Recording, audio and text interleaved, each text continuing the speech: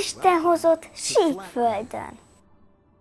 Egy csak 2 dimenzióval rendelkező világba. Csak előre és hátra, valamint jobbra és balra létezik. Ebben a világban nem létezik fent és lent. És azt kérdezem Raytől, hol van Toti? És azt válaszolta, hát ő vonalon van, mire én, hát honnan jön ez? Mi a csuda ez?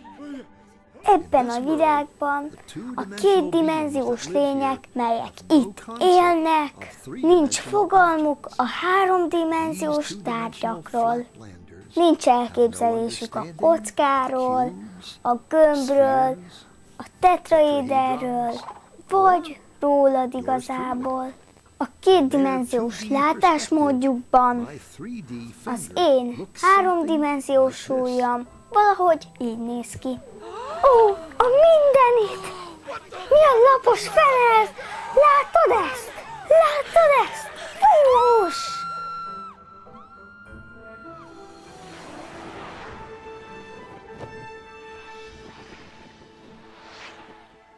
Szia, kis Karika! Félsz az ismeretlentől? Vagy talán mondjam azt, hogy egyelőre még nem ismert? Ez egy rejtvény.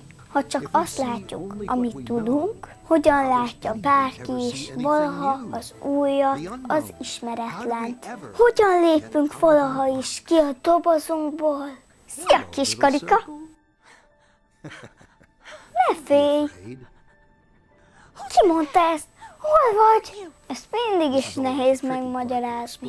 Én egy másik dimenzióba vagyok, egy másik térbe. Én feletted vagyok. Nem! Soha! De soha ne használd ezt a szót! Melyik szót? Az F-es szót! Felette? Ez meg van tiltva! Hát mit gondolsz? Mit jelent? Nem tudom, és nem is akarom tudni. Keményen megbüntetnek, ha használod ezt a szót. Te egy szellem vagy? Remélem nem. Csak más látásmódon van, mint neked. Én olyan módon láthatom a dolgokat, te még nem. Ó, igazán? És pedig hogyan? Hát, rendben. Egy széfed van eldugva az éléskamrádban, és benne pedig 12 darab pénzérme, egy végrendel és egy útlevél. Honnan tudtad ezt mind? Mi vagy te? Egy isten vagy? Hát, nem több, mint te. Tudod, mivel én feletted vagyok? A 3. dimenzióban beleláthatok a te világodban lévő tárgyakba. 3. dimenzió? Te egy őrült szellem vagy. Csak 2 dimenzió van. Nézd!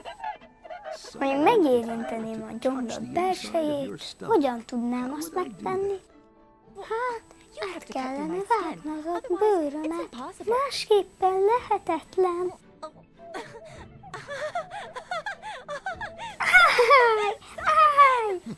Készen vagy még többre? Több mire? Dimenzióra. Ja, irányok. Nem, vagyis igen. De nincs semmi. Több. Mi fog történni velem? Mi vérálok? Meg kell tapasztald, hogy megtudd. Jól van. Tökéletes.